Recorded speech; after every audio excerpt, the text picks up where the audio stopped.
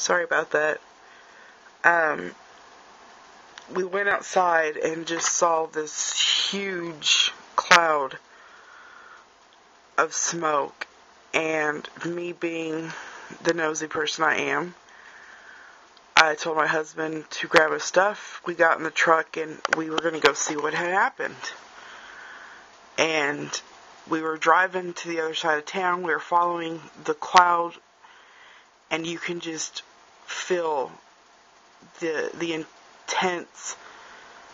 There was just a burn in my throat and in my esophagus, and I knew it was chemical. And I told my husband, I have a feeling that it has something to do with the fertilizing plant because of the smell and everything in the air. We got to the other side of town, which only takes literally a minute or two, and the further we got down, the worse the damage was. There was homes that windows blown out.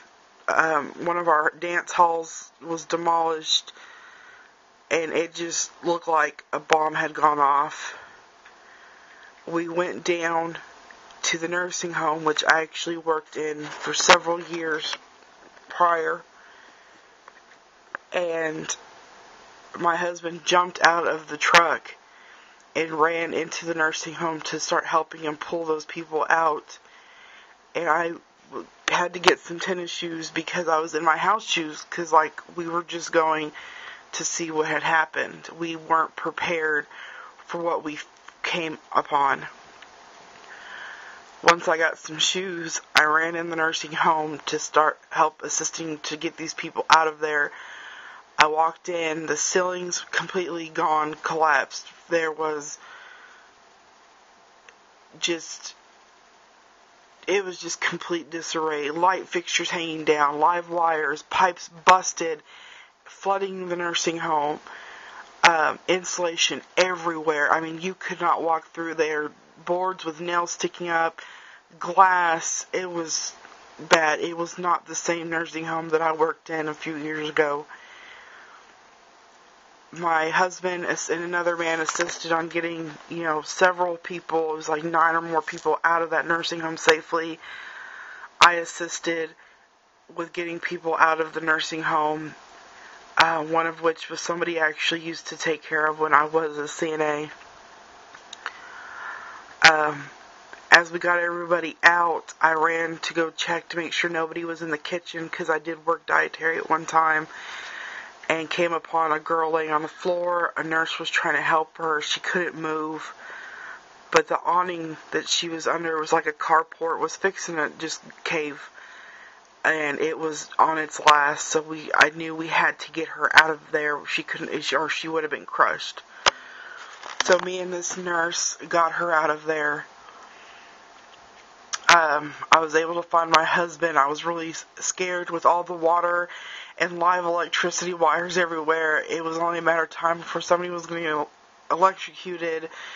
The gas lines were leaking. It's just complete disarray. You would think the bomb went off inside the nursing home, but it was all from this blast. The apartment complex behind the nursing home is completely destroyed. I do have a family member that lives there, and we cannot find him right now. Right now, nobody knows where he's at. After we got everybody out of the nursing home, we were helping to transport. We went searching for water for people.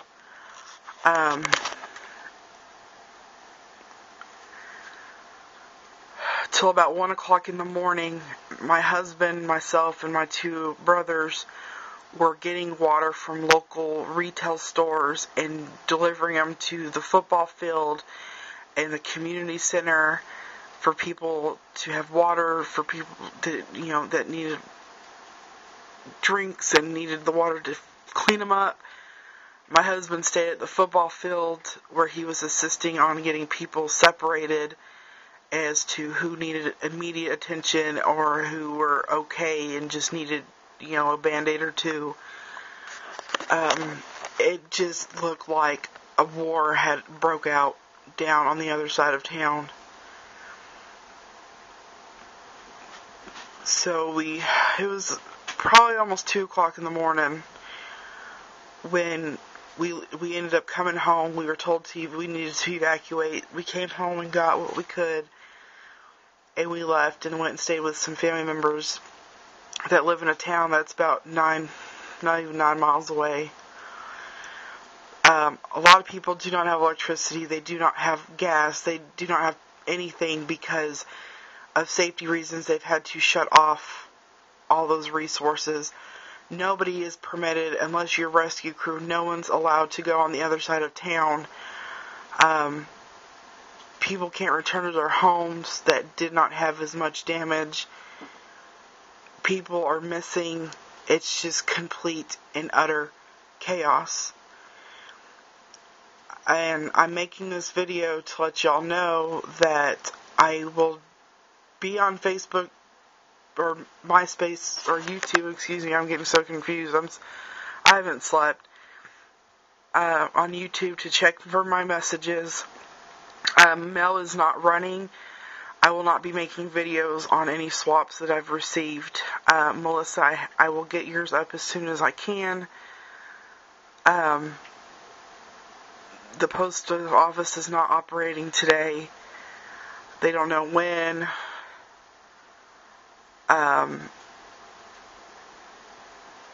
Right now, my focus is on helping my town, my friends, and my family members get their life back in order. For us all to get our life back in order, because this was something we never imagined in a million years could happen.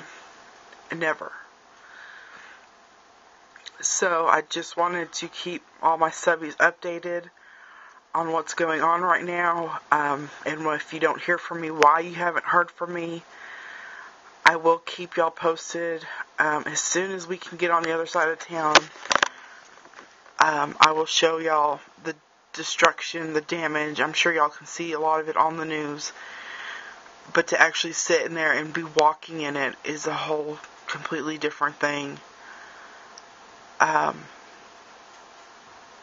Right now, we're in urgency to locate the one family member that we have missing and to make sure that everybody in our town is safe.